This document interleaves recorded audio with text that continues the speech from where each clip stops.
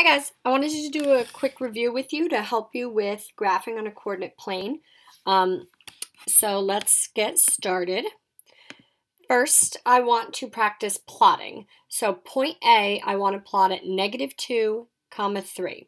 Now remember, when you are plotting or when you are writing an ordered pair is the two numbers. The first number is always the x-coordinate, meaning where is it on the x-axis? We have to go left and right before we go up and down. So first we figure it out where it goes left or right.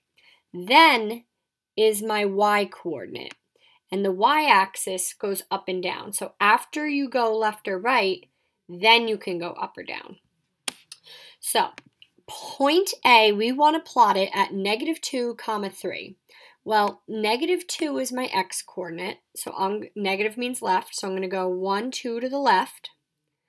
And then 3 is my y-coordinate, so I'm going to go 1, 2, 3 right here. Now, please notice that I put the point on these grid lines. They don't go in the middle of the squares. They have to go on the lines because these are the lines. This is -1, this line. This is -2. And then if I'm going up, this would be 1, 2, 3, right on the lines. If you put the points in a white spot, that's a different coordinate. That's what I'm going to show you down here. Point B, x, y. So first, my x-coordinate is on 2.5. Now 2.5 is in between 2 and 3. Here's 1, 2, 3. If I wanted to figure out where 2.5 was, I would go 1, 2, and then halfway. 2.5 is about right in between 2 and 3. Now for the y-coordinate, I'm going to go down 4.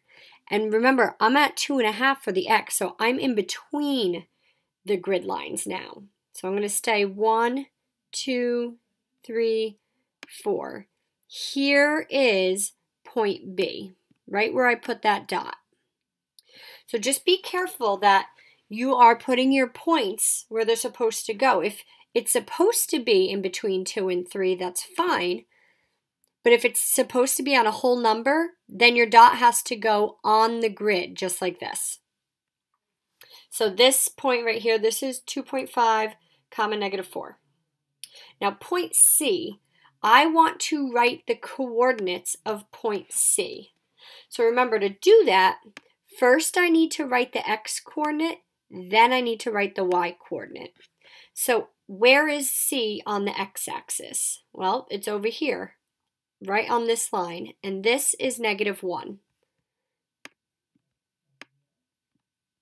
And then my y-coordinate, I'm going down, so that's going to be -1, -2. So the ordered pair for this point is -1, -2. Now, lastly, I need to figure out my ordered pair for point D. Okay, so let me draw this. So my x-coordinate, let's figure that out first. D is to the right, so that's +1, 2, 3. I see that it's on the 3 line, so I know this is going to be a 3 for the x-coordinate. Now let's count up to see where it is on the y-axis. 1, so let me do this. Ready? This would be 1, this would be 2, 3, this would be 4, but D is not on 4.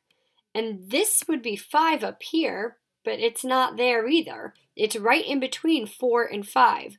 What number is it right in between 4 and 5? It's 4.5.